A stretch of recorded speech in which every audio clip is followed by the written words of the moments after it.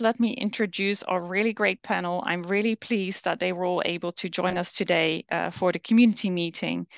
So first, we'll actually hear from 4 people representing the infrastructure side of things, providing services around metadata and persistent identifiers. We'll first hear from Ginny Hendricks from Crossref. After that, Xiaoli Chen from DataCite. Then we'll have Shauna Sadler from ORCID, and then Amanda French from ROAR. And there will also be 3 talks from people representing the funding side of things. First, Erin McKieran, representing the Open Research Funders Group, then Kristen Alden-Wiley from the Templeton World Charity Foundation, and last but not least, Maria Cruz from NWO, the Dutch Research Council. So yeah, really excited to have them here today. And yeah, with that, I think I'll hand over to Ginny, who will do the first talk. Over to you, Ginny. Thank you so much, Helena, and thanks for the invitation. I tried to attend all of the earlier sessions of the DataCite annual meeting as well, and it looks like it's going really well. So to kick this one off, I will mention a little bit about Crossref. We talk about our vision for this whole community as a research nexus. A lot of people talk about the ecosystem or a PID graph. And if you go to the next slide, Helena, you'll see a depiction of what we're imagining. So a lot of this is aspirational, and a lot of persistent identifiers are there right in the middle.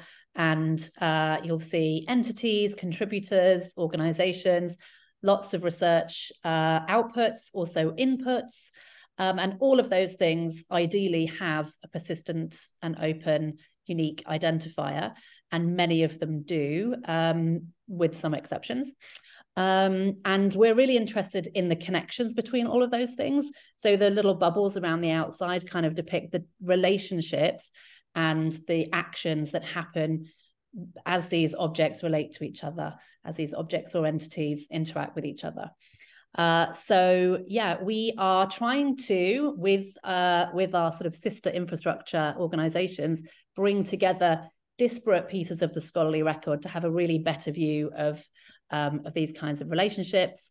We are obviously having to look at multi-party assertions, like each organization has their own members, some of them overlap, but there are also users and other players out there that are commenting on, mentioning, and looking at research.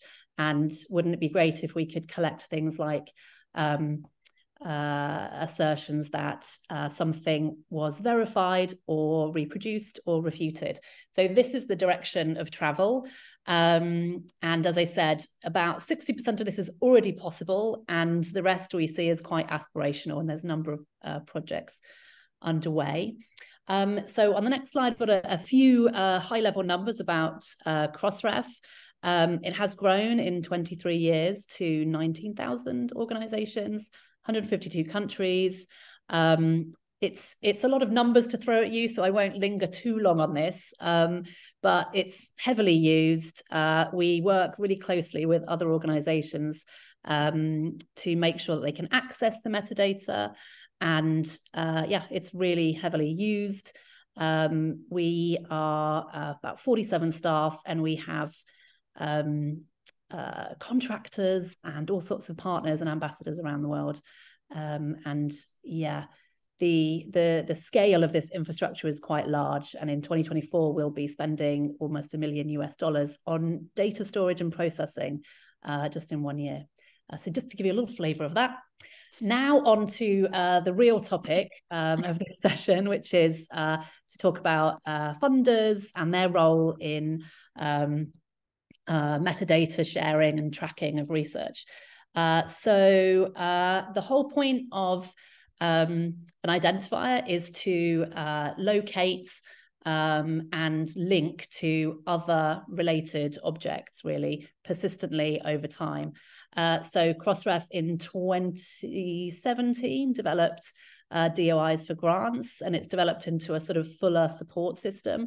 And the point is to track long-term reach and return of the funding organizations' support for research, look at patterns, anticipate trends, standardize that metadata openly and make it available to others. And already we have 30 funding organizations with 77 funding programs. So, for example, one of those funders is the European Commission. And so their funding programs include Horizon 2020, Horizon Europe, Marie Curie projects and things like that. And the, yes, thank you, Helena. So the whole kind of support system around this is about the identifier. So that's the first step.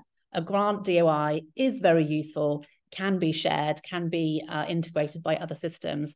But we always say identifiers are necessary, but not sufficient. So it is about that enriching metadata and relationships around it as well. So Crossref has, an active schema group. We are, our members are identifying not just financial funding, but also other kinds of support for research. So that could be salary awards or use of facilities and things like that. We are looking now in our funder advisory group at project level metadata. We have about 200 people invited to that. So mostly funding organizations, but also many people on this group, Europe PMC and other systems like Proposal Central. And we have a lot of documentation, we've got technical support, and our R&D team also have been looking at early kind of outcomes of how the grants that are registered with Crossref are also linked to outputs like articles and other outputs as well.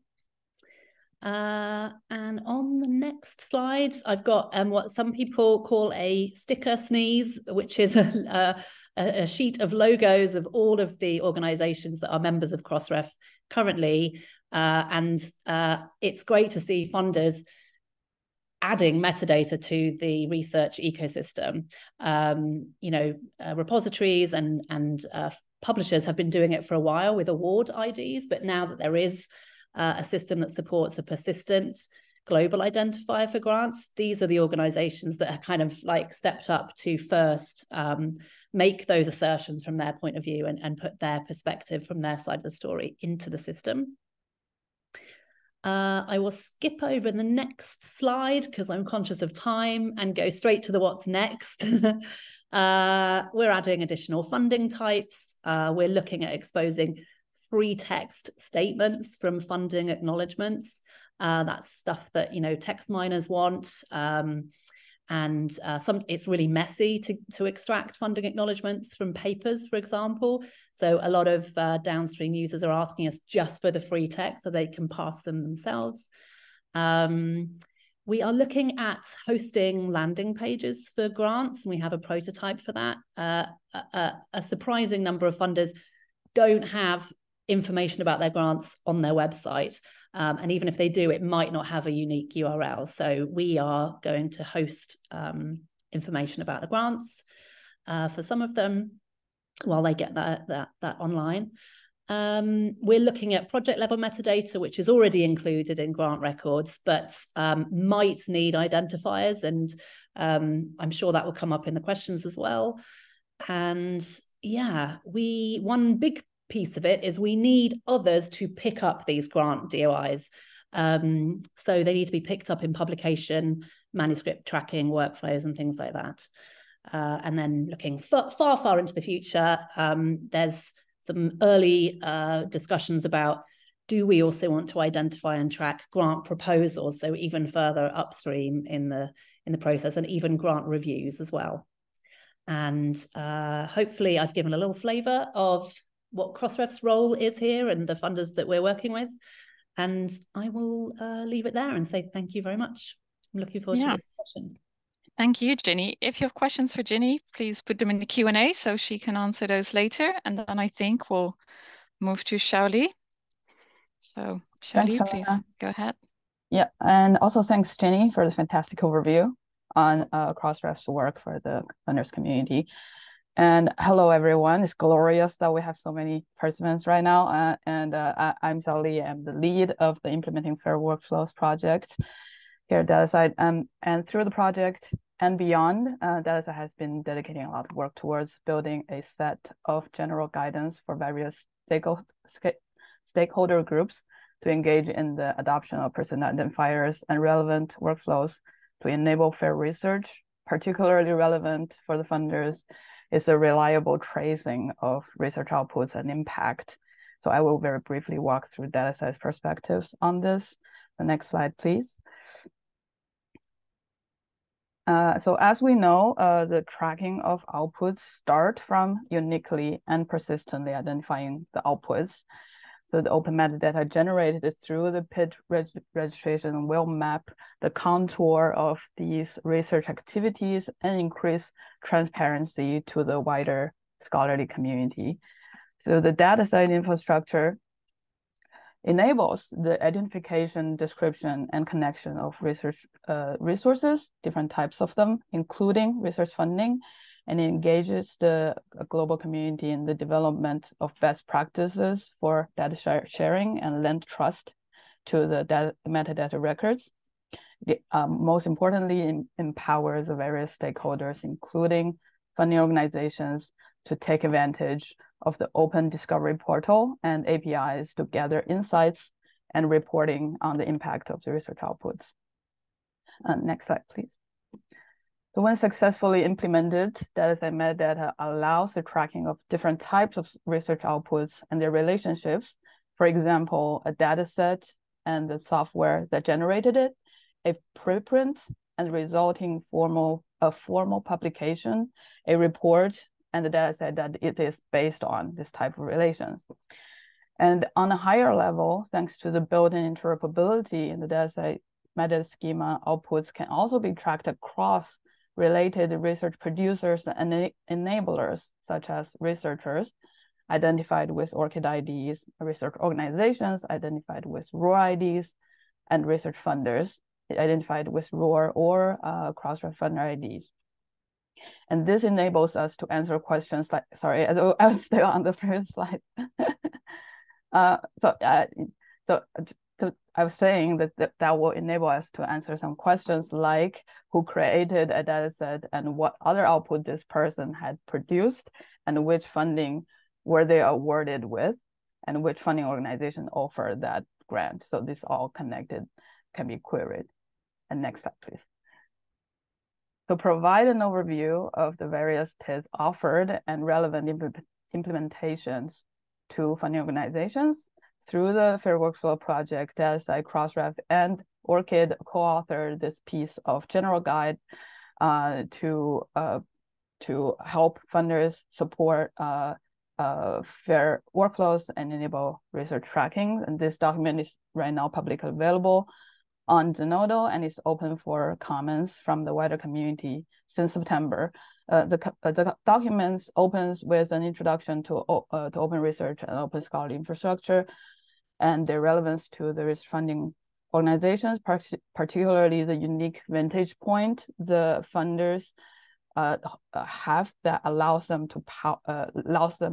to take initiatives and generate great impact. Then it goes on to lay out the three main areas of work funders should focus on: so knowing and maintaining funder identifiers, creating and manage grant identifiers, and providing guidance for researchers as well as other stakeholders.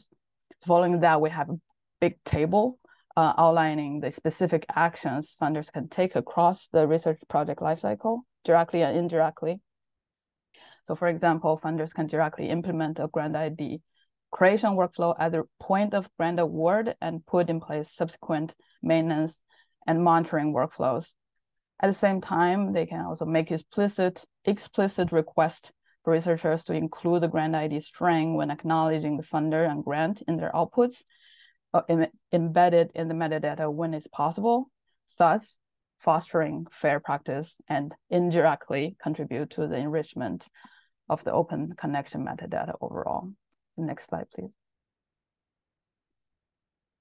At the background of all this is the Implementing Fair Workflow project, where we link all these initiatives together, examine the entire research project lifecycle, and identify stages and specific points in the research process where researchers, funders, and platform providers, service providers can leverage the existing global open scholarly infrastructure to make research fair. The project is funded by TWCF, and our wonderful grant manager, who is also on this panel today, created a Crossref grant ID for the project, which we've been actively using when sharing outputs throughout the project period.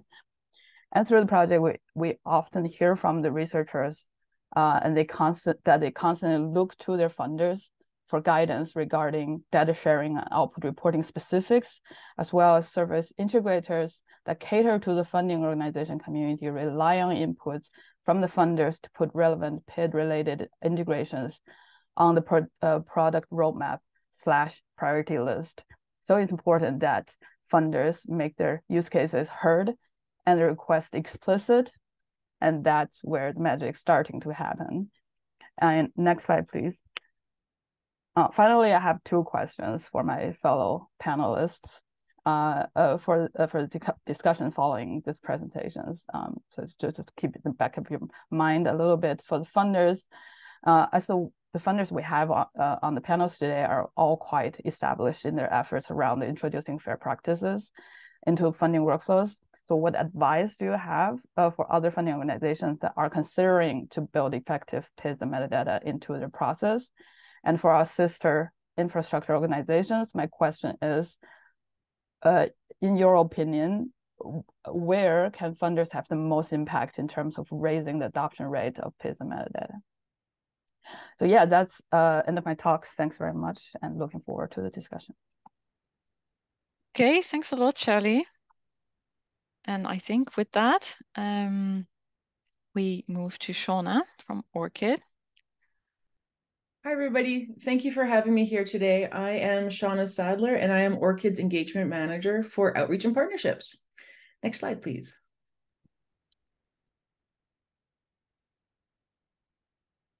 So ORCID provides a persistent identifier for people. And so our sister organizations provide persistent identifiers for research objects and research outputs of various kinds, and of course for grants. ORCID, we just focus on the people. So with what we do is we offer 3 specific services. So first is that ORCID registers people for an ORCID ID, or rather I should say researchers register themselves for an ORCID ID free of charge. So here is an example of an ORCID ID. You'll see in the top left corner for our fictional researcher, Sophia, her ORCID ID ends in 2427. So it's a 16-digit identifier, and you can see it there.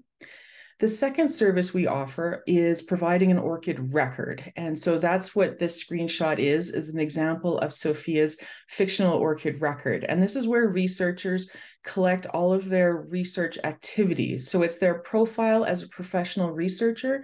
We don't collect personal information, it's strictly professional. And then third service offering is on the next slide.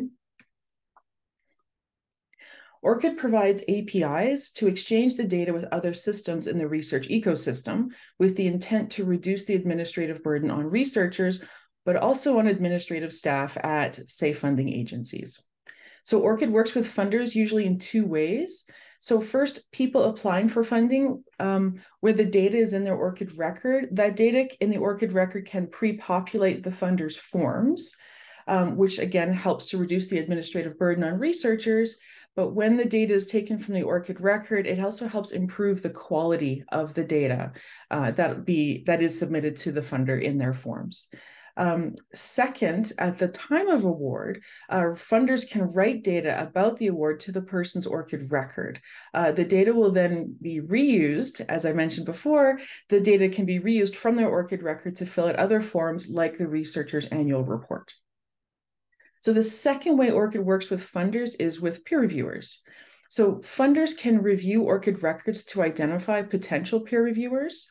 When the person completes their peer review service, the funder can write the service to their ORCID record as vaguely or as specifically as the funder likes.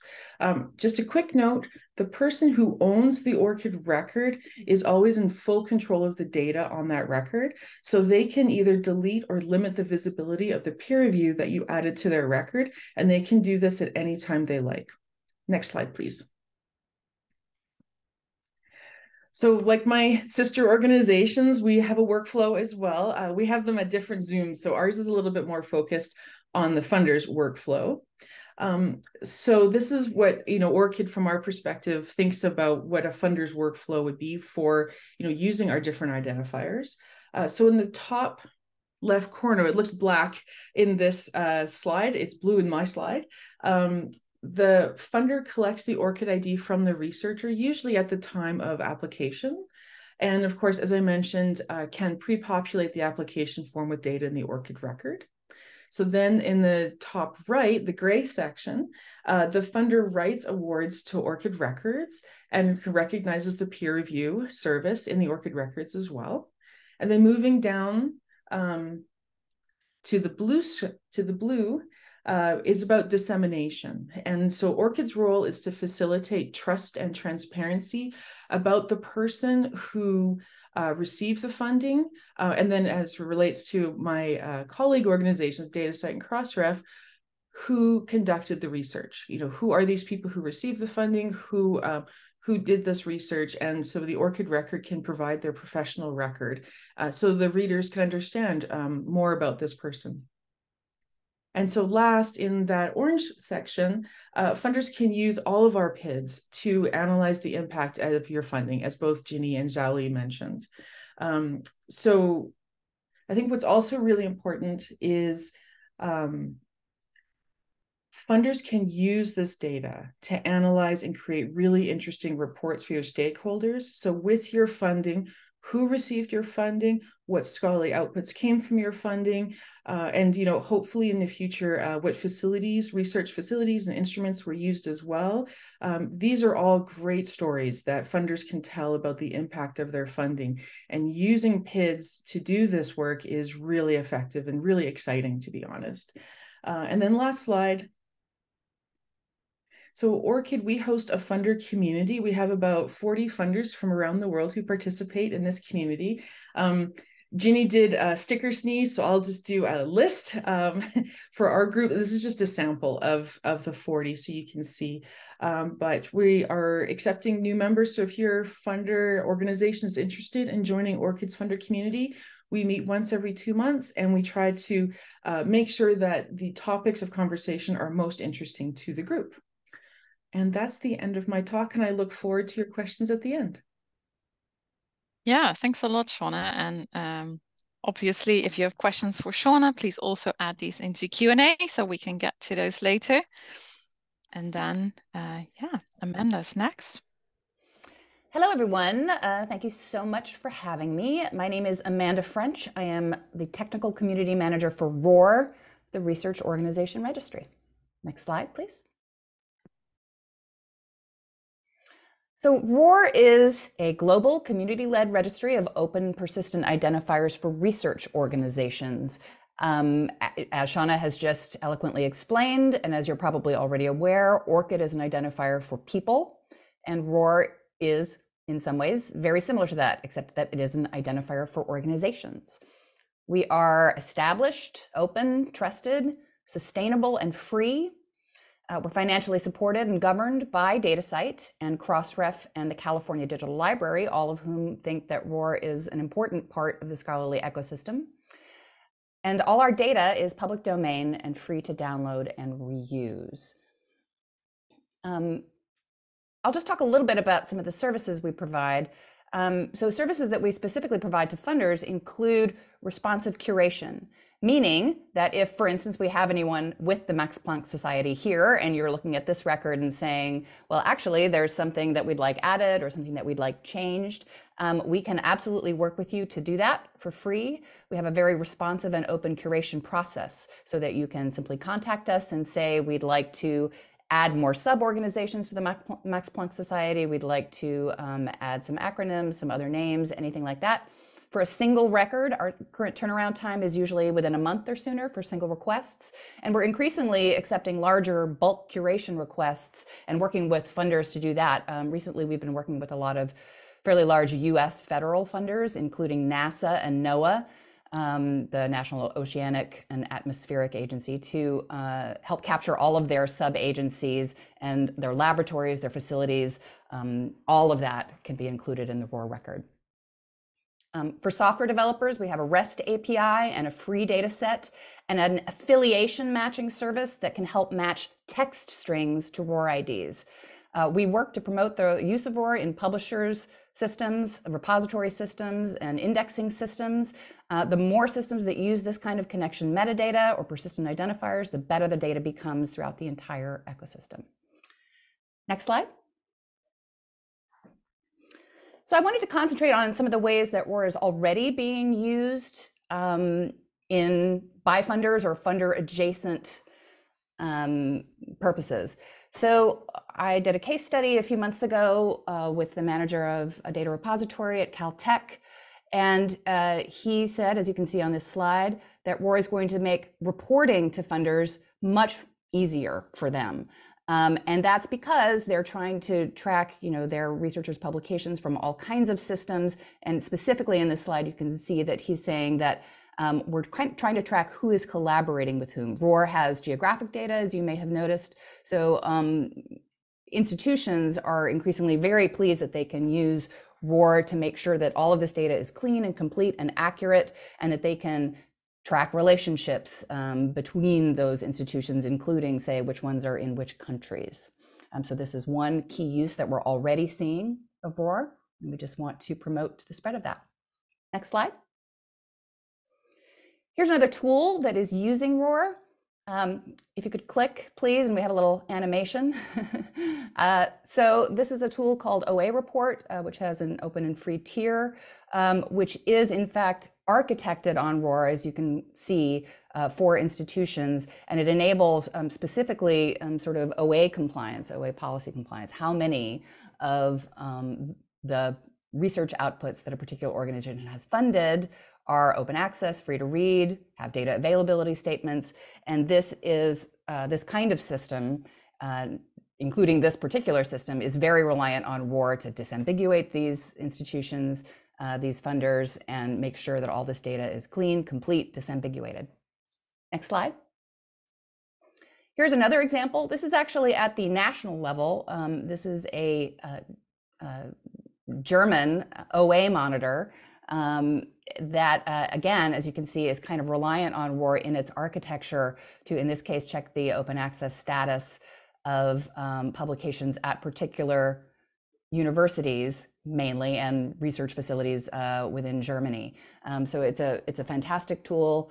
It's doing a lot of great work that funders can use, but then also institutions can use to track this kind of thing. Next slide. This is a GIF, which is, here's the beginning of it.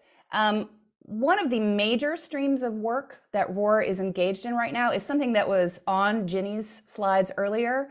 And this is really work that we are doing in conjunction with Crossref. Some of you may know that Crossref has been running in conjunction with Elsevier a really wonderful service called the Open Funder Registry for, I think, about a decade. And that is a registry of about 35,000 organizations currently, which are creating identifiers for funders. And this is already used quite widely throughout the publishing system. However, the same funders that are in the Open Funder Registry are also often in ROR.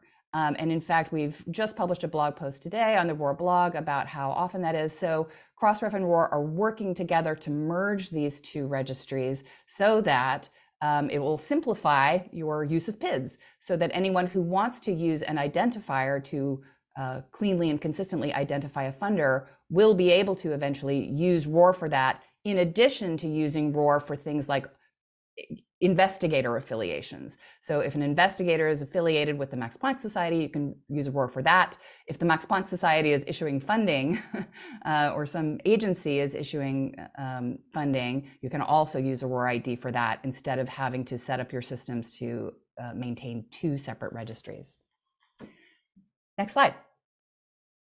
That is about all I have, except that I would like to know from funders what effect, if any, will this currently ongoing merger of the Open Funder Registry and ROR have on you? Great question. Thanks, Amanda.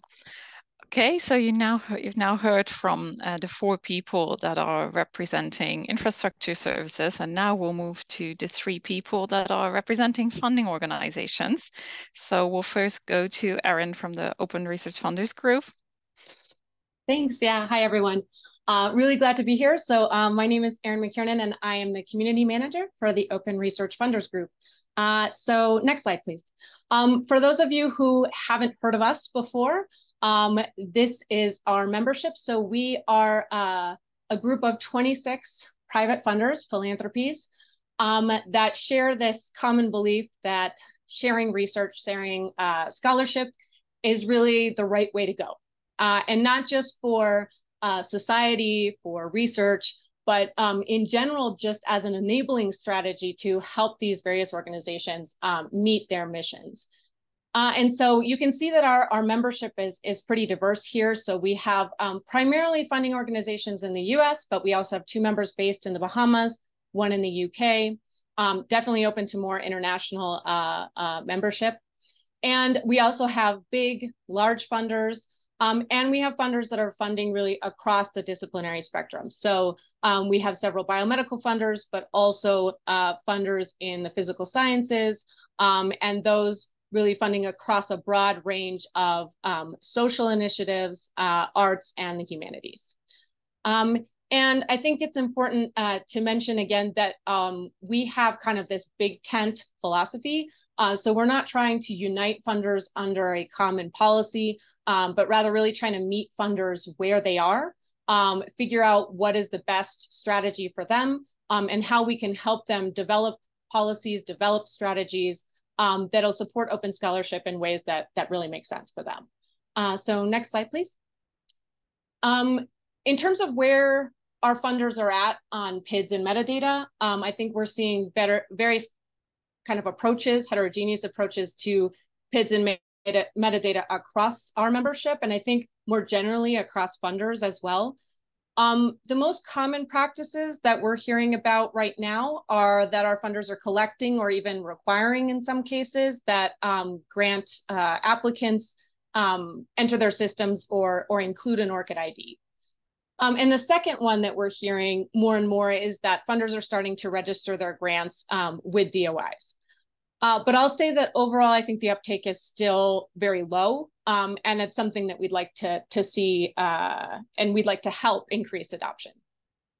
And in terms of the questions that funders have, I think there are a lot of open questions for them in terms of what are the best practices in terms of PIDs and metadata, which PIDs should funders be collecting and why, and what in particular might this enable them to do? And I think the big question there for them is, how would collecting this information or also feeding back into the system help funders with things like policy compliance checking and output tracking?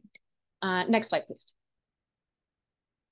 So I want to talk a little bit about a community effort that we've launched, and really, again, with this idea that we would like to both act as the funder voice in this space, but hopefully also contribute to improving research output tracking. So in June of 2022, we published an open letter that was inspired by an internal working group we had of funders that were getting together and discussing these issues. And when we put out that open letter, we also issued a call for community feedback. We opened up a survey to hear from folks in this space about what they thought were kind of the big gaps, the most urgent issues. And we reported on those results in September of 2022. And I'll say that kind of across the board, that survey identified PIDs and metadata as priority areas for action. So following that, we launched open community calls and really have been impressed with the cross-sector participation. We have researchers and institutions, we have nonprofit, for-profit publishers, we have public and private funders, so really a great representation across the board. We've launched 4 different PID and metadata work streams based on the input and the discussions that we received through those community calls. Those launched in April of this year, and I'll talk a little bit about those in a moment. And importantly, we have several community co-leads. So we want to make sure that this is work driven and informed by the community. And I can include some links in the chat, but we recently in June, we reported back on those work streams and their progress to date.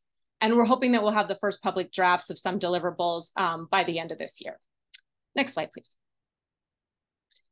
So I want to say that, again, cross-sector collaboration here for us has been really key. And I'm putting up the organizations that we have helping us co-lead these efforts. But I do want to mention that other folks on the call, ORCID, ROAR, and NWO are all involved in this research output tracking community effort. So it's important for us, obviously, to have funder participation, Templeton World Charity, MORE, and the larger kind of ORFG. Infrastructure, of course, Crossref and DataCite, and also participants like NISO that are working on standards.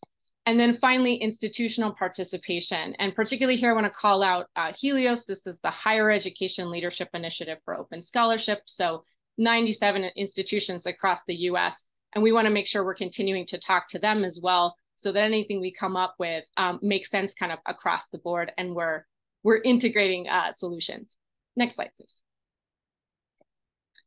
So just to talk briefly about those community work streams. So we have 4, one on DOIs for grants that is being co-led by MORE Foundation and Crossref. We're currently working on an FAQ for funders. So that would be kind of a value proposition of why funders might want to do this. We're working closely with DataCite and TWCF on the enabling FAIR workflows, particularly outlining some actors and actions that could be taken at different stages of the research lifecycle to embed PIDs and metadata. And then working on two projects that have to do directly with PIDs. One is a toolkit that might work for funders and institutions to know what are the principal PIDs and how might they use them. And then finally, a national strategy. So we are seeing federal agency movement on this. And so we want to make sure that we're helping as a community inform federal efforts on how PIDs and metadata will be used. So we will report back soon on those funding streams and hope to have a lot more news for folks.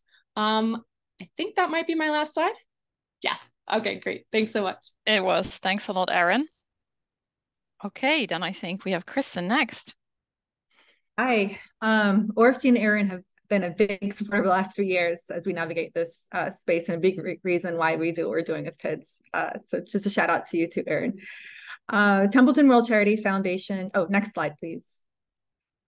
Templeton World Charity Foundation was established in 1996 by Sir John Templeton in Nassau, Bahamas, to serve as a global philanthropic catalyst and for discoveries relating to big questions of life and the universe in the areas of science, theology, philosophy, and human society. Yeah, it's kind of very broad, but maybe our current initiatives can put a little bit of color on this.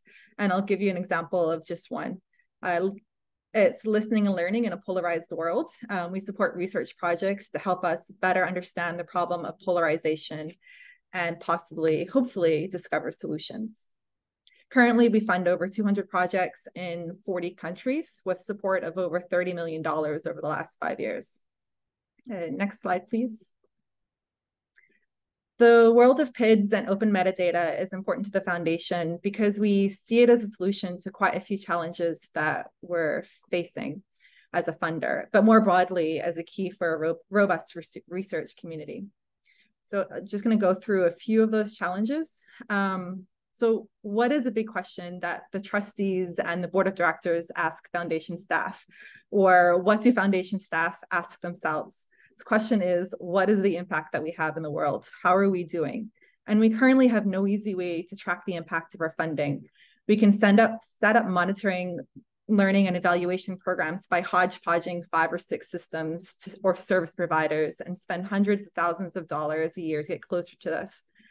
But to be clear, I don't think the capability to track outputs would mean that we're golden with MLE, but I think it is an important critical step.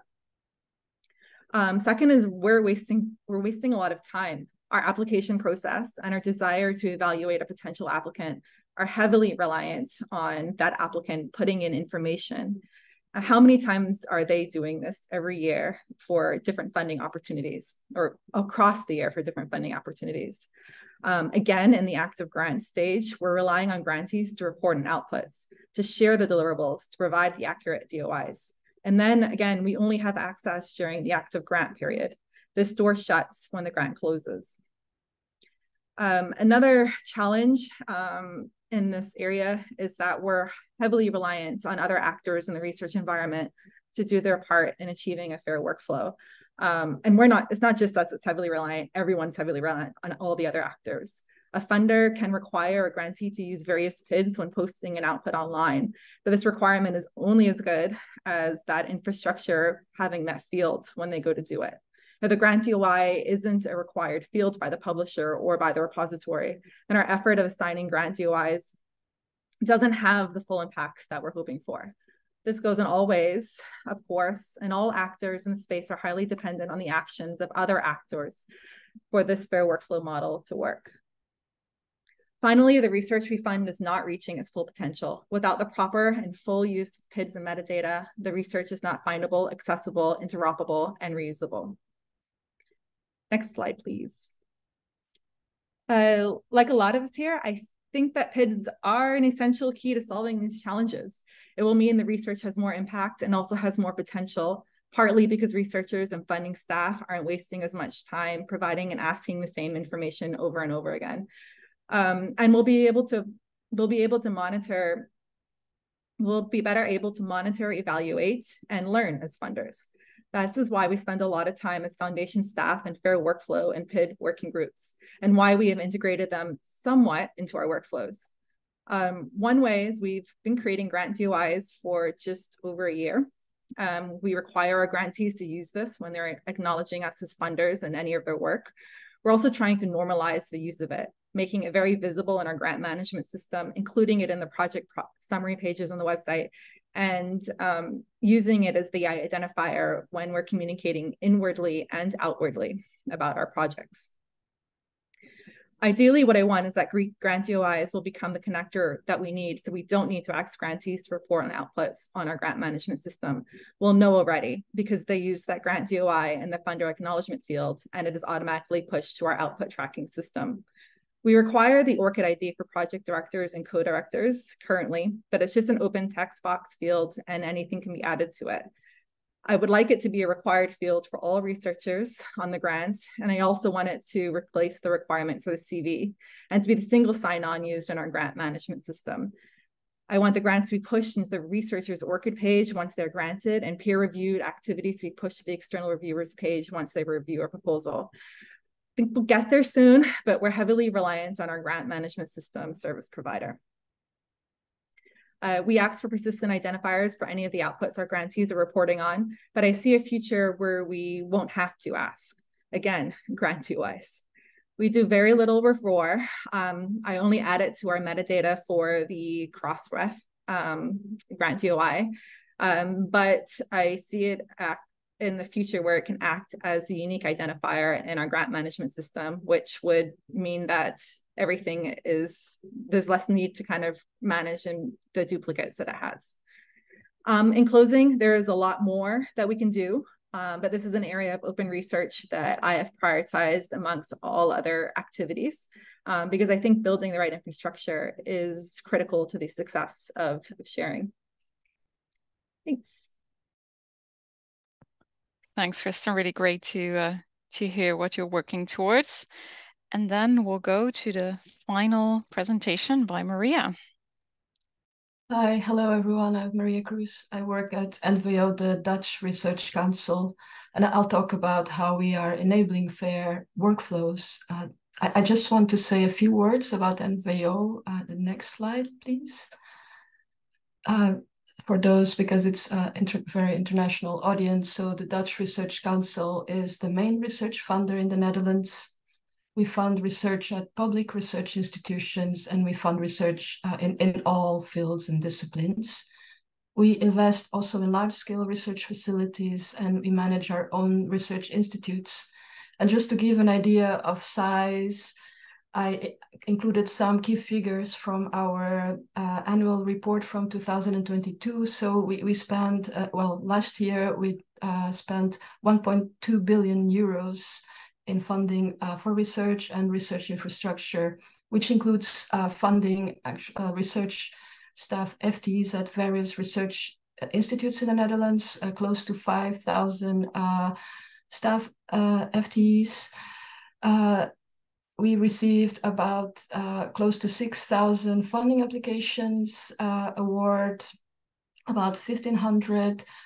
And because an award will be for a project that will be for more than a year, on any given year, we are managing about 7,000 research projects. So this gives you an idea, if we register grant IDs, how many IDs we'd be registering in 1 year. So just to give you an idea of size and what we do. Next slide, please. So I'm going to talk about three main ways through which we facilitate fair workflows. It's through our grant requirements and guidance for researchers, through incentives and rewards from researchers, and finally by adopting PIDs, persistent identifiers, in our own funder workflows. Next slide, please. So in terms of our grant requirements, we are Plan S compliant. We have an open access policy where we request immediate open access upon publication. And of course, Plan S has requirements for persistent identifiers as well in metadata. And then for research data management, we require data that is produced as part of the projects we fund, that this data is as fair as possible.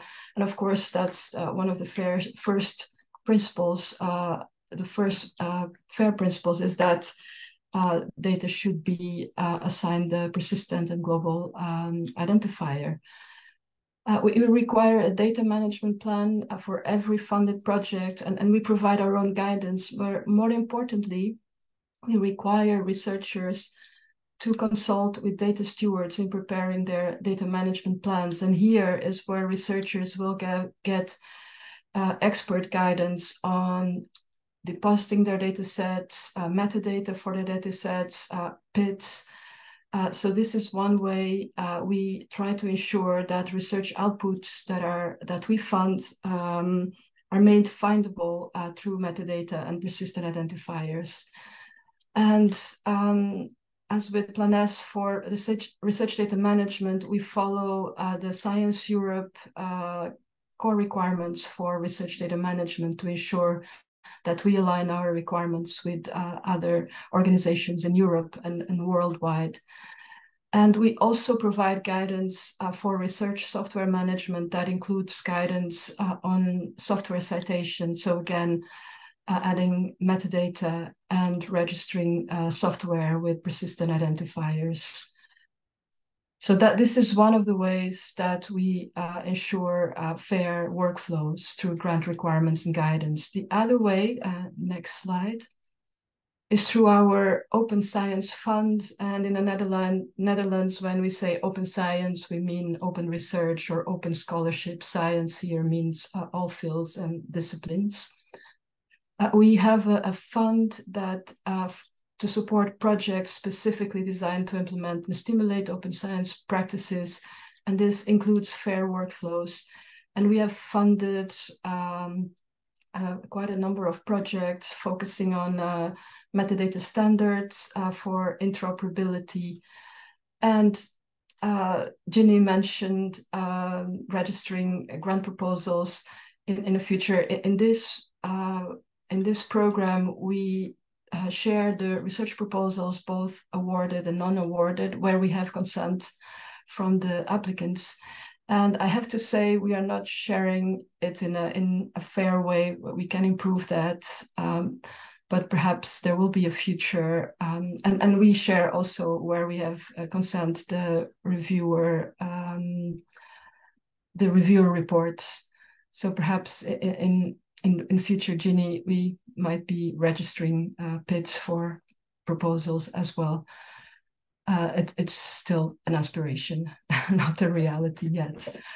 And finally, the next slide, please, is our persistent identifier strategy. We published it in April 2021. It has its own PID, of course, through Zenodo, so through DataCite. And we wanted to have a cohesive strategy on persistent identifiers. We worked with colleagues at SURF, our National Center for IT for Research and Education. And we published a strategy that the main recommendation was to integrate 3 persistent identifiers into grant workflows like ORCID, Grant ID, and ROR. And we've heard, of course, from all of these infrastructure providers. I didn't have space to put everything on the slide, but the previous speakers talked about cross-sector collaboration. And I think it's really important. And so that was also one of the recommendations, to work together with other funders and with the service providers to influence this PID ecosystem. The first step in implementing our strategy is to register grant metadata with Crossref. We just became members of Crossref. We're just in the process of becoming members of Crossref. It took quite a while to assemble a project team even though we have a strategy that was approved by our board, there's a lot of people that need to be involved in implementing Grant ID because there are implications for our grant process. We finally have a project team that will start. Our kickoff meeting is next week, and I'm hoping our first grant registrations maybe late this year, maybe in early 2024. And actually, in our strategy, the order should have been ORCID and then Grant ID and ROR in terms of implementation. But one of the difficulties we face is with our grant management system, which is not prepared to integrate ORCID. So we haven't integrated ORCID yet. It's something we will do in the future when we replace our grant management system. So that, I think, illustrates some of the difficulties that Erin was mentioning before, that it can be slow. And for us, we are quite aware that we may not immediately benefit from a registered grant ID in terms of output tracking. We have the same issues as Templeton, but for us it's also about leading by example to build a critical mass. If the more funders register grant IDs, the more relevant grant ID or grant DOIs will become, and that, I hope, will push other actors in the system to include them in their processes. Thank you. Thank you, Maria. Then I'll stop sharing my screen because these were the talks for this session, and I really want to thank all the speakers. I think this was a really great overview of this landscape, many different perspectives, many different activities. So it was really good to see this, and a great starting point for further discussion. Let me first take a look at the Q&A. Oh, I see there's a lot already. And I see that some questions have been answered as well, which complicates things even more. So let me just dive in with a question and then I can do some reading. So here's a question. We're talking about ORCIDs to help reduce administrative burden. However, some profiles are private. How does it reduce administrative burden when you can't pull the information from the profile? Yes, that is a great question. And I think at this point in time, I think it's about awareness and knowledge. So if you're a funder and you'd like to pull data from an ORCID record, it's probably a good idea to let the researcher know that the data in their ORCID record, there's 3 settings. It's either fully public, trusted parties, or fully private. And so for the first 2, fully public or trusted, the data can be pulled. And so if the funder can notify the researchers of that, then hopefully the researchers will make the data they want shared with the funder available that way. Thanks.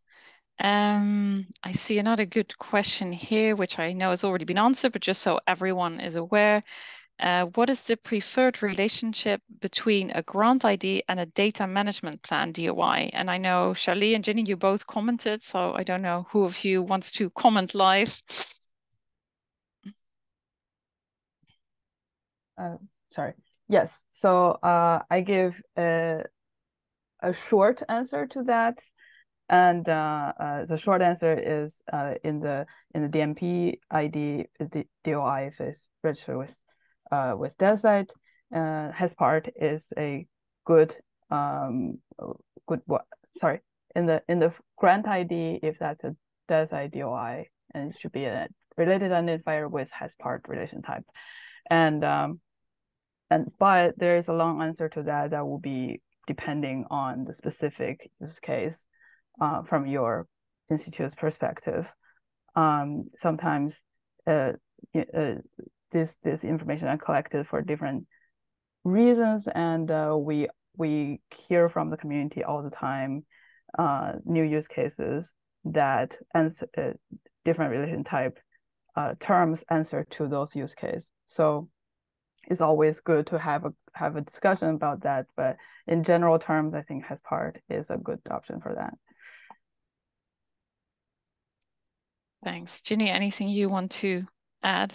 Only just that, relationships should be two-way. So that's great if the data management plan record has some link to the Crossref grant record, but we don't yet have a good way of returning that relationship in a link, but I will take it back. So if DataCite is recommending HasPart, maybe we need to introduce something like IsPart or the same thing. So we'll take that back. Great, thank you. Yeah, maybe something other people were thinking as well. I see a question here: as a grant holder, I had no idea that one could or should assign a DOI. Is this an action the funder or the grant holder has to take? I think that's a great question. I know, Ginny, you already answered it, but maybe you want to comment on it here as well. Well, it's pretty... Yeah, I mean, the way it's set up at the moment is it's the funding organization. They are the asserter. We've definitely awarded this project with some funding or some support. So they should be the body kind of making those, stewarding that and making sure that it's kind of, authoritative information. I know, sorry to call on you, but we had this slight discussion, Maria, a couple of weeks ago. And one thing you were saying was from the funder perspective is like, we can only assert what we as the funder know about and do. And I thought, I don't know if that's a useful comment to add here as well about who should be registering the grant DOIs. Not the researchers, basically. Maria, do you want to add to that? Or I see Aaron's hand up. Aaron, you can also go first if you want to. Yeah, I was just going to add a quick thing. So definitely the funder needs to register those grants, but if the grantee doesn't then use that information, it'll drop out of the system, right, in various ways, or it could. So one thing we've been trying to do is collect sample language from funders about how they communicate to their grantees that they've registered the grants with DOIs, and then how to use that grant DOI when they share out different outputs. So I can share that link with folks, but that language will be available so that other funders could then adopt it and make sure that their grantees then know how to use that identifier. And thank you, Erin. I'm sure, well, we are for sure going to use that on our guidance for researchers. That's one of the things we need to work out. Indeed, you assign you tell researchers here's your grant DOI, but then you need to also communicate the best way to use it. And in relation to what Ginny just said, I think in that discussion, the context was more, and it goes back to what I said about giving the example as NVO, we are doing this, partly for our own benefit, but because we feel it's our responsibility. And I think Ginny, you mentioned this in your talk as well. That is our responsibility to contribute with metadata to the ecosystem. And this is the data we are the authority on, right? This is our data. Yeah, it might also be, if it comes, as a source that it says, you know, I was funded by this organization, and it comes, you know, the source of this data, NVO, it might give it more credibility, but that's more debatable, right? So it's two things. It's yeah, our responsibility as a funder to contribute to the research information ecosystem, and also to give an authoritative source of data on grants. Thanks. I have another question here. Is there a group working to standardize embedding DOIs, authorship, acknowledging funding, etc., within a file metadata to give a more concrete example, embedding this information within a PDF file's metadata? I'm not actually entirely sure what's meant, but I don't know if any of the panelists have thoughts on this. Okay, if no thoughts, then please, person who asked, feel free to clarify further in the chat or Q&A so we can think more about it.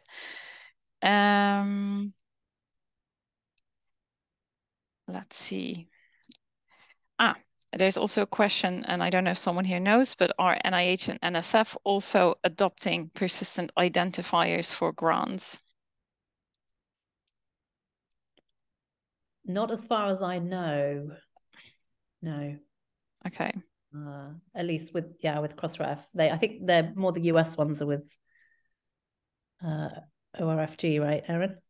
Well, so we would just be private funders. So we're in communication with NIH and NSF, but they're not part of our membership.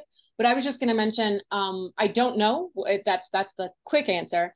But I will say, as part of last year's OSTP memo, there is a section on research integrity that talks specifically about PIDs and metadata.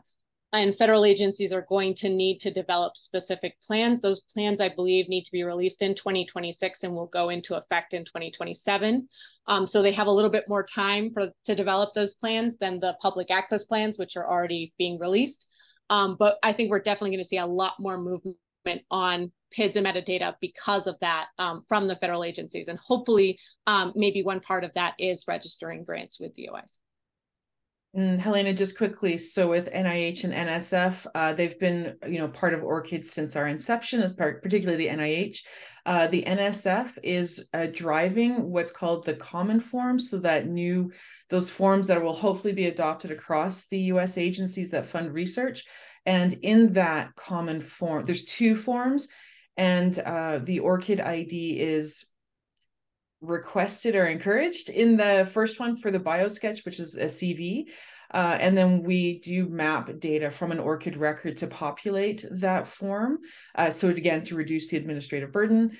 And then hopefully we've understood the intent to map ORCID data to the second form, the current pending other support form. It's a mouthful, but that's like the updating. This is the new funding that I've received, or new in-kind contributions.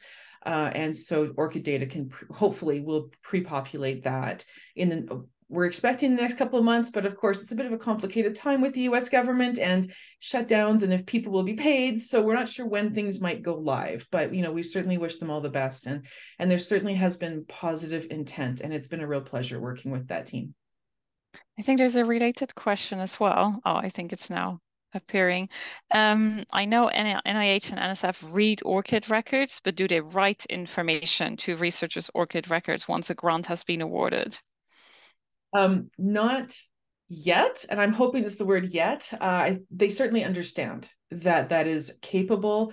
Nothing has been promised yet, but I think the research security and public access to data is really having a big impact on their workflows and their systems. And so it's a lot that has to be done. It's no small thing in the US. So they understand. I have full confidence that they fully get it. It's about implementation, and that's going to be a lot, and that's a big thing. So hopefully, but we'll have to all be patient on that one. Thanks.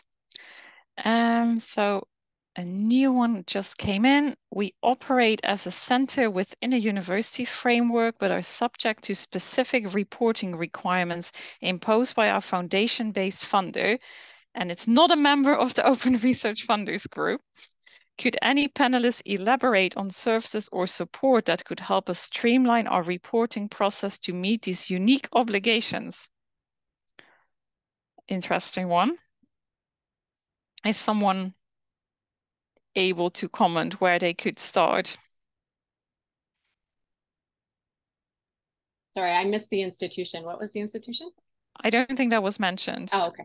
I was just going to say, so I'm not sure this will be the answer, but as I mentioned, through the RFG, we're also coordinating this higher education leadership initiative, right? And so we have 97 US institutions that are involved there. We do have a particular working group that is looking at infrastructure and particularly shared infrastructure and how we might better integrate systems. And we understand it's not a one size fits all solution, but could we get kind of better integration and better flow? And so there's a potential through those discussions to maybe talk about how we get better tracking at the institutional level and how that could potentially feed into funder reporting. And again, just to hammer that point home, is just that's why we think it's so important to have the community with representation from funders, from institutions, from infrastructure, so that we get all these groups that have been kind of historically working in silos to talk to one another and see, okay, if you do this piece and I do this piece, then this will make this whole thing easier, right? So that's what we're trying to do. And if that's a US institution that this person is at, they can reach out to me and I can give them more information on Helios. And then just quickly from ORCID, your organization is certainly welcome to join ORCID. So if your organization is a separate legal entity from your home institution, then we'll need your organization to get membership from ORCID, or maybe if you're aligned, you're not a separate legal entity from your home organization, there's a good chance your home organization is already an ORCID member. But you can ping me. I'll share my email address and I can check for you. So quickly, you can join an ORCID consortium. And when your organization joins an ORCID consortium, we provide what's called an affiliation tool. And it's just really a quick spreadsheet where you can add the data about your organization and the roles that person has, and we can populate their employment or their education, their ORCID record for you. And when you do that, there's a green check mark that goes beside your organization's name, and that we call that trusted data. And I didn't get into the trust markers in this talk, but that's a whole nother thing about validated, trustworthy data. So with that tool, that you can do that, and it's really easy, and a support staff member could do that. So I'll add my email in and we can have a chat. Great. So I think I'd like to move to some of the broader questions for all the panelists. I know there's still some open questions in the Q&A, so all panelists and also my colleagues feel free to answer those in the Q&A, so people still have the information. But for now, I'd like to ask all panelists, what do you think needs to happen for open and fair output sharing to become the standard? Obviously, that's really what we all want to know today. I don't know, maybe Kristen, do you want to kick it off? Sure. I always lean on this, and I'm going to lean on it again, but it's the Center for Open Science's strategy for behavior change kind of pyramid. And I think we're like, we've just talked about a lot of ways that we're doing this currently, but we need to get all levels of adopters on board. We kind of need to make a lot of things happen. One is make it possible. The infrastructure needs to exist. I think we're all here talking, or everyone here is talking about that. So I think we've got this one kind of at the point where it is starting to happen. But we also need to make it easy, which means focusing on user interface and user experience. And like one thing, I think TWCF is probably an early adopter for grant DOIs, which means it wasn't super easy 2 years ago to get to do grant DOIs, and Crossref has been working really hard to make it easier for us to create grant DOIs. And so I think that is an example of where the kind of community needs to continue heading. Again, we need to make it normative. to make the fair output sharing practices, we need to make the behaviors visible so that other people can see other people doing it. And so they think it's normal and that they should be doing it as well. So if more funders are doing the grant GOIs, other funders are like, this is supposed to be standard. And so other funders will start doing it.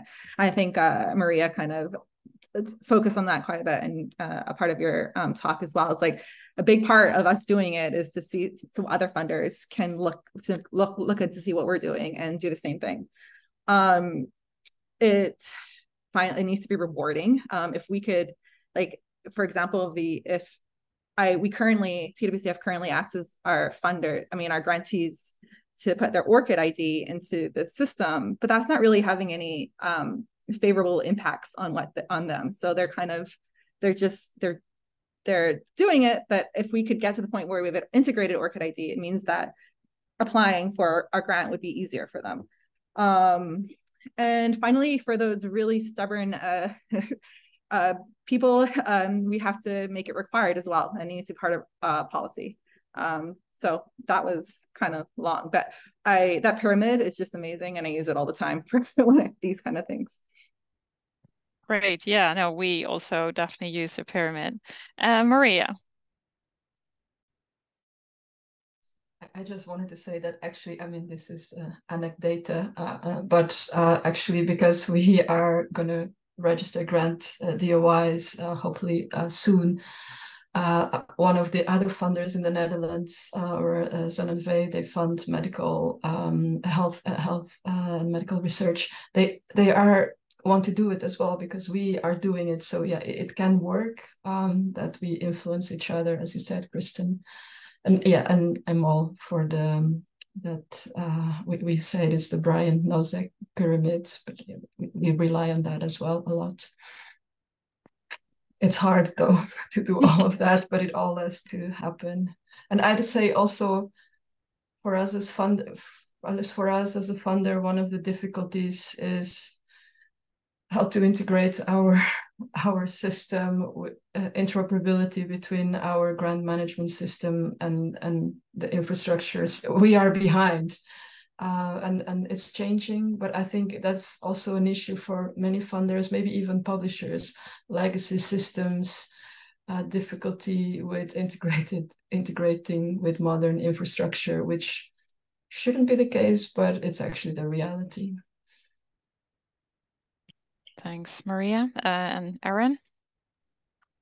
Yeah, just plus oneing what was said, but specifically on the kind of rewarding end, I think a big piece is missing in terms of incentives at the level of promotion and tenure. So, a lot of the time we have funder policies, or we have great infrastructure, we have these things set up, but there aren't the incentives and rewards during those promotion and tenure processes to actually say, okay, at the institutional level, we want you to share. We're going to value that. We're going to recognize it when we do evaluations. And I think until we get that piece, we're missing a big chunk. And so that part of making it rewarding and maybe even required, we need multiple actors in the system to do that. And on the institutional end, I just really would love to see that reform piece in promotion and tenure that kind of matches up with some of the other policy developments that we're seeing. Thanks. Yeah, I think that all makes sense. Shirley? Yeah. So I also really want to step on the pedal on the rewarding piece, and not only just make it rewarding to do the action of building that metadata record and all that, but also in terms of research, which is what the researchers care about, the research result. If you wanted to answer that question, if one day Nobel Prize is given to a piece of research that is supported by reuse data, and people would look into how that happened and would come back to us and ask us, how do we make things available, or how do we look for available resources out there and build on that momentum. So this is really like rewarding in terms of making it amazing research that will motivate adoption. I can pick up what Jali was saying, if anyone is committed or connected to the Nobel Committee in some way, if we can get Nobel to adopt PIDs, because we did notice this year, and we did celebrate that most of the Nobel Prize winners had an ORCID record, and their data and their record were fairly well populated, which really helps the public with trust and transparency in science. It's really exciting. But gosh, it'd be even better if Nobel would write the award to the ORCID record. And then, as Jali was saying, cite all the work with the DOIs and the data sets to support it. It would just make that Nobel Prize so much richer. So if anybody has that connection to Nobel, you connect us to them. It'd be great. Yeah, we don't usually think of the Nobel Committee as a funder, but they actually are. They give awards. Love that. I think we should do something with this. I hope someone is taking notes. Let's think about this more after the session. Great. Okay, I have another question, which is maybe a bit more for the people representing the funding organizations. In terms of supporting projects that prioritize open data sharing and fair practices, are there specific funding mechanisms or strategies that have been effective to sort of encourage researchers and research organizations to implement fair practices and persistent identifiers? Do you already have experience with that? I'll start. It's more of like a softer example, I guess. But most recently we've kind of ran an initiative or request for proposals in a particular initiative, and we kind of ran it as an open and collaborative initiative. And so it's been really focusing on best practices in open science more than some of our other initiatives have. And we had an onboarding kind of introduction meeting with everybody, with all the awardees, and a big part of that, of like the material that we provided, and also how we introduced the projects to each other. The grant DOI was made pretty like central in it, like that was used as the identifier. And it's really and just the awardees, like being able to kind of click on that link to the grant DOI, and it takes them to a summary page on our website where they can see the summary of their project along with their name and their institution, and hopefully an image that they like. I think that just kind of anchored with them. Like they were looking for, like one of them didn't have a grant DOI yet because it hadn't contracted yet, and they were looking for that grant DOI because it was just it kind of normalized it and made it kind of like a good thing to have and to be able, and they've been kind of using it also when they share their award on Twitter or X or whatever it is. But yeah, so I think that is a softer kind of example of it. But I thought it was a good one. Nice. And I guess, Maria, you also have some experience with this at NWO. Well, we're not registering grants yet, but no, yeah. I mean, I didn't mean the grant part, but sort of funding for open science projects and yeah, which mechanisms work to ensure that researchers actually put this into practice. Well, on one hand, I mentioned it in my slides, we have our Open Science Fund, which is really a funding scheme for projects on open science, and it has been very successful, and we ran it in 2021. We were completely oversubscribed. We received 169 applications. This year we are running it again, and we were able to increase the budget quite significantly. And again, we received around this year the same amount of proposals. So there's a lot of interest. And we have funded some really interesting projects, some really on a lot of them on fair data and fair data developing tools, some for fair workflows. And I really, it's really, yeah, we're not there yet in terms of grant assessment or promotion, career promotion, but it's also great to be able to reward people financially. You have a good idea for an open science project, here's some money and go and do something. And I really like that. that is different from a prize, because a prize, people first have to do it and then you get the prize. Here, you know, it's more, hopefully a bit more inclusive, that yeah, here's some money to do it. Yeah, so that's been quite successful. And then, yeah, it's through the grant requirements, but especially through providing support and guidance, because and that goes back to the pyramid, because if you just put a policy out there and require people to do things, but then they don't have the infrastructure, the support, the time, it's not going to work. And it's not perfect, but we have invested in building capacity at the research institutions in terms of data stewardship. So all universities now, I'm sure they could have more, but all universities in the Netherlands have data stewards that support researchers in complying with the funder policies, but also institutional policies. That way we are enabling fair, but it's not perfect, obviously. Thanks. And Erin? Yeah, so I just wanted to say, you know, I mentioned kind of the policy piece for our members, but another way that a lot of our members are supporting open scholarship efforts is precisely funding a lot of these efforts within the ecosystem.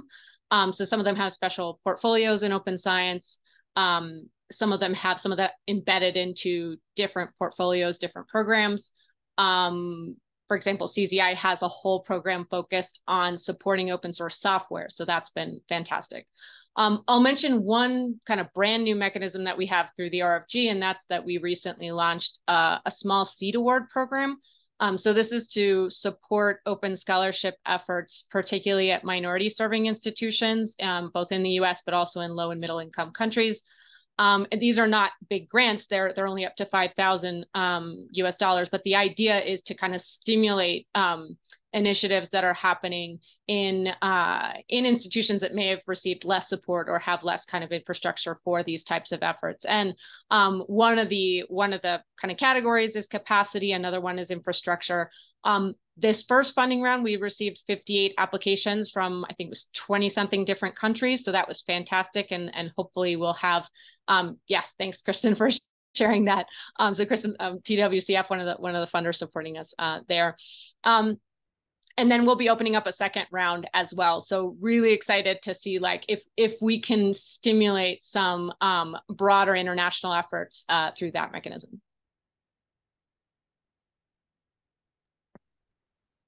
Thanks.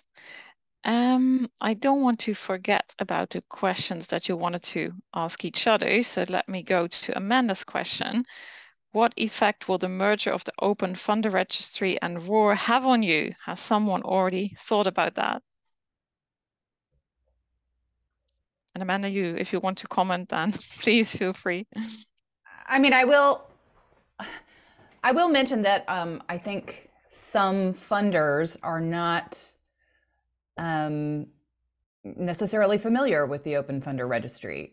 So if that's the case, there's no shame in that. And of course, it's quite different from registering an identifier for your grant. Many of you funders probably do already have identifiers in both systems. And I would think it's quite different from ORCID in that for ORCID, individual researchers are responsible for their own records. They have control over those. With ROR, it's a bit more like a map. You know, you don't have to do anything to get your house on a map. Someone has just created that map. So both of those registries are kind of independently curated. You certainly can update the information in them, but you don't have to do that in order for that information to be there. So yeah, I just am curious as to whether specifically for funders, is there anything about this transition that will affect you? I guess I'll push the question back to you. We have a funder ID. I don't know if we have. I don't think we have a ROR. I think you do. Okay, I'll check, but I think you do. Yes. So we're asking our grantees to use our funder ID. So what impact is that going to have on us if we have to change that? Right. So eventually, yes. I can send you many blog posts, many announcements, but I can also just explain here. So the timeline for the sunsetting, the deprecation of the Open Funder Registry is a fair ways out. So it's not going to happen until after 2024 at the earliest, so say early 2025. And even then, for some of the specific use cases of funder IDs, which is such as in grant records or in Crossref metadata, Crossref in particular will be doing its own matching of those funder IDs to ROR IDs.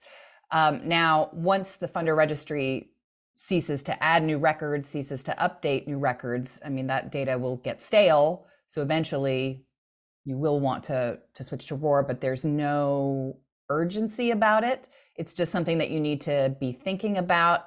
And as I say, I think that one of the real benefits of this is only needing to use one registry, only needed to one set of persistent identifiers for multiple purposes, right? Rather than having to use ROR for investigator affiliations and the funder registry for identifying yourself, right? That sort of thing. You can use ROR for both of those.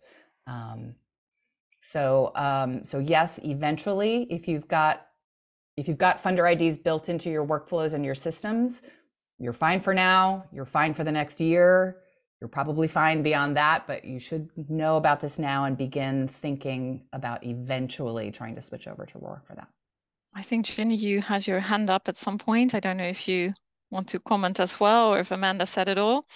Amanda said it all. Just to say that the overlap between the funder registry and the ROR registry is really high. So if there is a funder ID, an Open Funder Registry ID, it's very likely to have a ROR ID or will, and we're already passing through requests for changes in the funder registry through to the ROR curation team. And what Amanda said about that, yeah, there's now one registry. It's also openly curated, whereas the funder registry has been around for 10 years, but you couldn't see those requests or changes coming in from funders or publishers or others. So this is, ROR is a much more community-led and transparent way. So yes, there'll be a transition period and it will be painful for publishers, especially, I would say, because it's very embedded there. For any publishers on the line. Publishers on the line, yes. You have time to plan this, but it will be, it's like, ripping off a plaster, something, it sort of has to be done. But we'll help wherever we can with mapping and matching. And we did, thank you, Ginny, for posting our brand new, shiny, newly released blog post from this morning that goes into quite a bit of detail about how much overlap there is between the Open Funder Registry and ROR. So for those of you who are not watching the chat, TWCF does have a ROR ID. So hooray, that's done. And as I said, it's going to be easier for you to edit that as well. So if you look at that record and say, oh, that's wrong, or that needs to be augmented, there's just a little link you can click and request that. Whereas with the Open Funder Registry, as terrific as it is and has been, a bit more difficult to kind of get that that metadata updated. Nice. So the panel already started to talk a bit about incentives when talking about the Center for Open Science pyramid. And I think that's what the next question relates to. How do you think the impact and effectiveness of open sharing and fair practices can be measured and rewarded?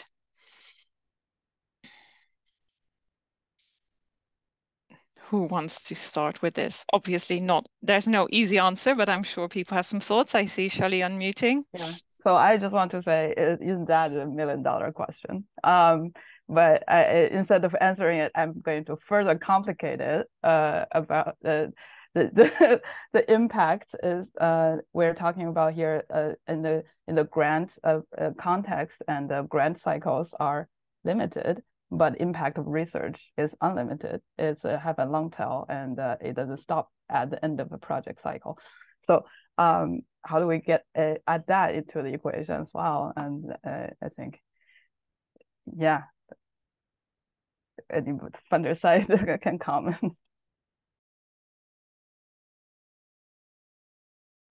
Aaron. Yeah, I'll dive in.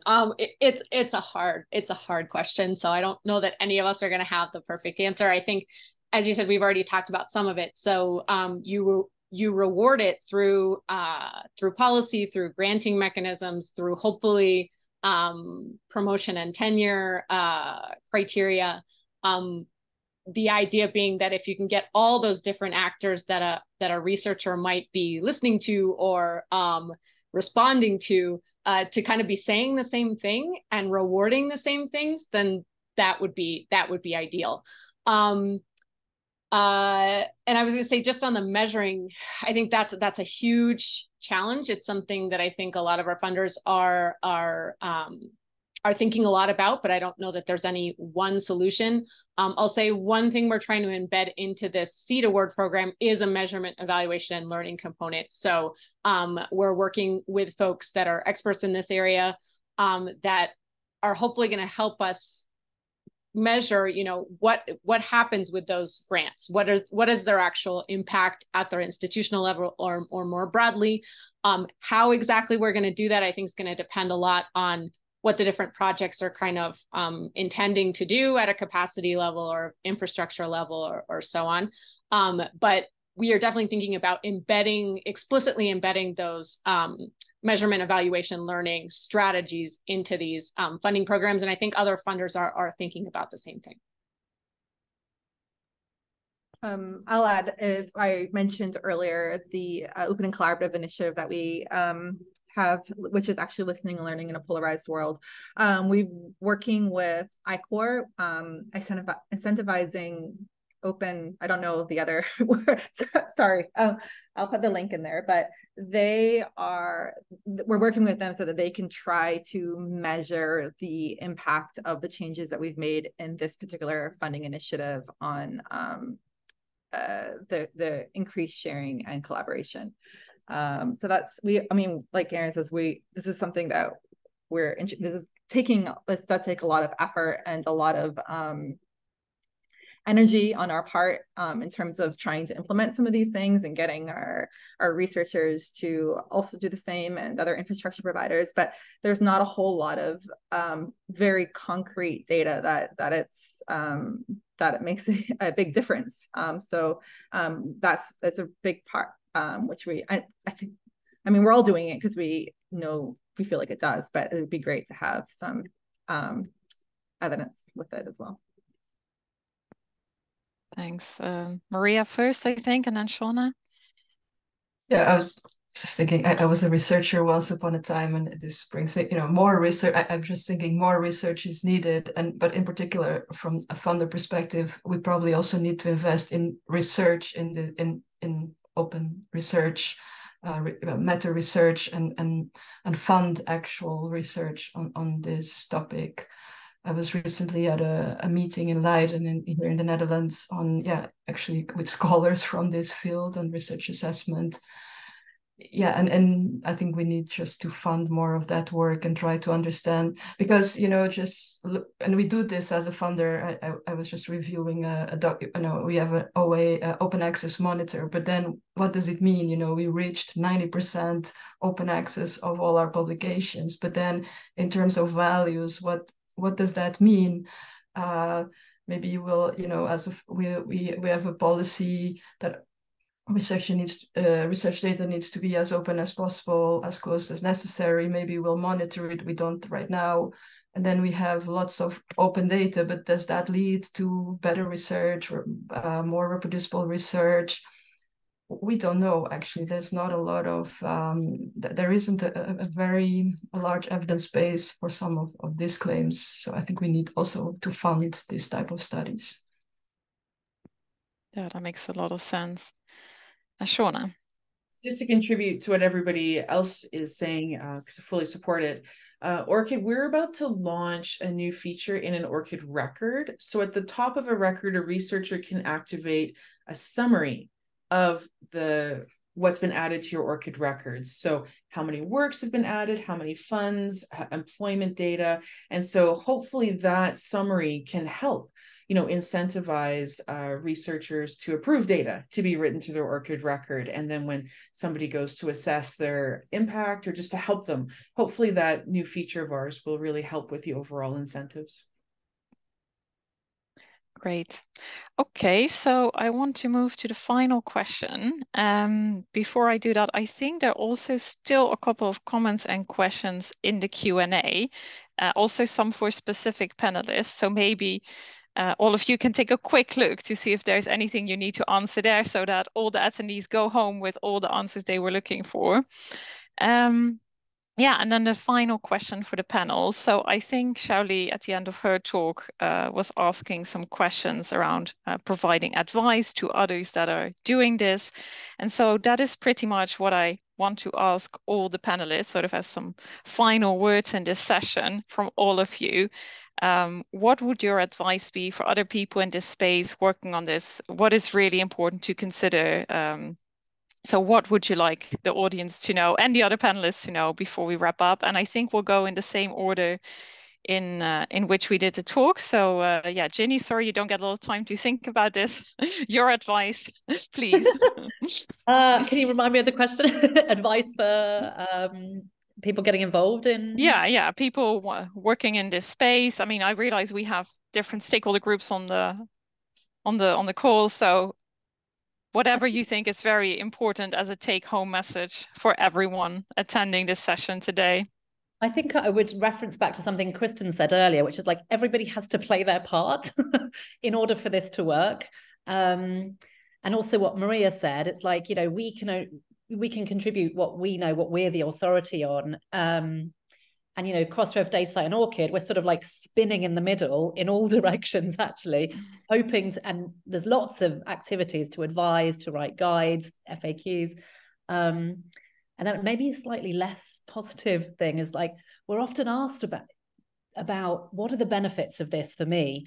And it's hard to answer when you're not the funder or the publisher. And I think it's on every stakeholder in this space to answer that question for themselves a little bit, because I think everyone in this group is a non-profit. We're not selling services here. We're not trying to pitch a deal or anything. So like if a publisher's is like, why should I collect grant IDs? I would turn that back and say, why are you curating a record about research? What do you hope to get out of that? What impact do you want to have down the road? And Crossref, DataCite, and ORCID, and other systems, of course, are partners to help you with that. But it's really for you to figure out the benefits. I love that. That is a great point. Thank you, Xiaoli. Yeah, I just want to follow up to that. Yes, for different stakeholders, they figure out their own benefit, but overall, all of us are working towards a better environment, but for research, for science. And that is sometimes we lose sight of, and we think of all the things like researchers and all the groups need to do to contribute to all these things, and eventually it will become a harmonized transparent world that alleviate all the burdens. But at this stage, we still have a lot of work that have to put into it. And at the first glance, researcher would say, "Oh, that's too much work for me, and why am I doing this?" But even with that, we should never lose sight of what the vision is, and everyone should get their voice heard, and also should be very carefully listening to each other so that the community can work together. Yeah. Very nice. Shauna. For all the funders on the call today and, organizations that hire researchers, please know that this is early days for everybody. And, if you're interested in getting involved with PIDs, get in touch with us, because everybody's at a different stage. And as our PID providers, we work with everyone. So don't be shy. Get in touch with us. We'll have a conversation. We'll talk, understand where you are on your path for PID adoption, and we'll meet you where you are and we'll help you along. And then for any of the vendors that may be on the call, please integrate with us. You can hear There's just make this easier for researchers, make it easier for funders, make it easier for everybody. That we want the data to flow. We want machines to talk to each other, and it'll just make everybody's life so much easier. So vendors, please get in touch with us and integrate. Gosh, we're all ready for it. Please integrate is also great advice. Amanda. Advice for especially funders who are listening on the call: check your ROR record personally. Submit us any corrections, any additions that you like. We want to get that from you. If we approve it, it should go live within a month. We want that activity from you. I suppose I also want to say, and I've spoken to a couple of you in the chat, specifically for ROR, and I think also for ORCID, it is so true that these things become more valuable the more systems that adopt them. So it really is up to vendors, to platform developers, to system developers to integrate these PIDs so that people at organizations can use those systems to make all kinds of tracking and reporting more easy. So for a couple of you who are specifically at research centers, I would really love to learn what people are currently doing to track their reporting. Kristen, you talked a lot about your systems. I mean, I think you've set up some amazing tracking systems. But this is something that I've become very, very curious about, is how are people currently tracking their impact, tracking their awardees' research outputs. So the other request / advice I have for you is please get in touch with me at amanda@ror.org and tell me what you currently are doing, because I think that will help inform my own personal and ROR's understanding of how to get you and us closer to that ideal vision of, here is an easy way for you to track that is also openly available, freely available to the public and to other researchers and to the entire research ecosystem, which is my ideal vision. Great. So Amanda will put her email address in the chat for anyone who wants to reach out and share more information. I think Erin was next. Yeah, thanks. So many good points, and I'm hoping that I can follow up on all of them. I think what Amanda just said in terms of what are you doing, I think my advice would be to talk to one another. I think a lot of the time, again, we kind of remain in our bubbles. And I think one of the things we've seen from the community effort is that getting different actors across the ecosystem in a space where they can share with one another what they're doing, that's been really effective, I think. And so just continuing to talk to one another and sharing lessons learned. The other thing is, several folks mentioned, everybody playing their part, and just to kind of harp again on this idea that like we really do need all these different actors in the space doing things to make this work. I'm going to borrow from Greg Tannenbaum, who's our director at OFG. He always talks about these mutually reinforcing vectors, right? Can we get everybody rowing in the same direction? That's really what we need to make this happen. And again, to get those mutually reinforcing vectors, we really need people talking to one another to make sure that there's that alignment. And then the last piece I'll mention is just to make sure that as we're developing policies, as we're developing strategies, we're keeping kind of equitable outcomes in mind. That we're not, I think some people mentioned in the chat and the questions, that we're not unintentionally increasing burden for researchers or particularly researchers in underfunded institutions and environments, kind of keeping that equitable lens on things. And just on that, I just want to make a quick plug so that the roundtable that we coordinate through the National Academies is going to be running a workshop, particularly on kind of developing approaches to equitable and inclusive implementation of open scholarship policies. So that'll be next week on October 19th. I'll put a link in the chat because you can register to virtually attend that. So hopefully we're going to hear from some great speakers that are going to help us keep that kind of equity lens on things and talk about potential unintended outcomes. Great point. Kristen. I think what I'm saying is a little bit repetitive what others have said, but biggest advice is just to talk to a peer who has done this before. I mean, the reason why I was able to do grant UI documentation on Crossref is great, but I reached out to someone else who was already doing it, and actually got like his forms and his files so that I can just replicate what he was doing, so that I can just put it into Crossref that way. And he was very happy that I reached out to him, and I would be very happy if another funder reached out to me. I mean, it's something that we're excited to share. And so if you see a peer who's doing it and you want to know if you want to do it yourself, then just talk to them, I think. Great. Okay, then Maria. Oh, this is really hard, everybody, everything, but I'll probably summarize what people have been saying, but it's also my experience of trying to integrate persistent, trying to implement our persistent identifier strategy. And I'd say be patient, be persistent as well, keep going, even when it feels hard and slow. Be collaborative, indeed, talk to as many people as you can, and I've been very fortunate, to have been in conversations, with Ginny, with Shauna, with Erin, and Helena, and Yoli. So, yeah, talk to one another, be collaborative, and lead by example where you can. Do your part. A lot of actors are needed, but I really liked what you said, Erin, about trying to row in the same direction, and we all have to just do our part. We might actually, it's like a boat, isn't it? We can't do it alone, but if we all do our part, we pull our weight, we'll get somewhere. Very true. Well, thanks for rowing in this boat with me today. I thought you were a great panel, really enjoyed the discussion. Thanks also to all the attendees for your questions and suggestions. There will be a couple of more sessions as part of the DataCite community meeting today. I think Paul already put a link in the chat for those who want to register for other sessions. As I mentioned at the start, there will be a brief survey when you leave this meeting.